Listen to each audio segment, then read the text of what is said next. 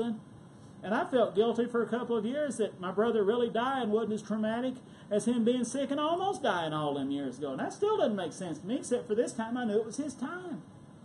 I just, I couldn't do anything. I couldn't make myself do anything. And I'll tell you something else. It takes a lot of faith to let somebody you love go somewhere you've never been.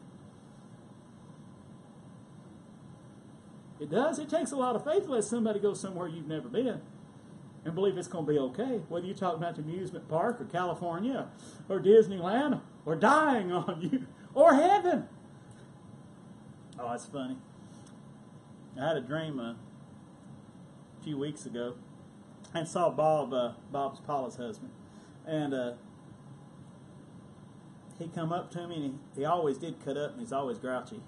That was just his personality. Well, she knows. She ain't here to say nothing, but she knows. And grouchy would be an upgrade just sometimes.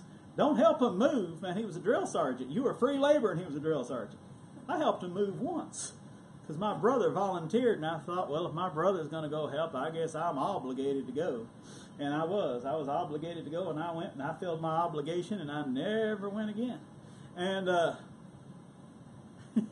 and he came up, and in the dream he come up with that old voice, and he said, "You didn't tell me the truth about heaven." And I looked like, he said, "It's better than you ever said it was." And that was the dream, He said it a couple of times, a couple of ways, but that was it. He come up with that old gruff voice. It wasn't like you told me. And then, no, it was better. And I think it takes faith to let people go. He never sees my weakness without his strength. He never sees my sickness without his health. He never sees my lack without his supply. He never looked at the cross without seeing the resurrection. And if you go through the Gospels, you will find, I was looking this morning, every time Jesus talks about dying, he talks about raising. I could show you a couple of them. But it's there. And what he said to Peter, that's what I'll show you this, is how to make it, how to do that positive and negative, how to respond to, how to say the positive thing even in negative situations. This is what he did for Peter here.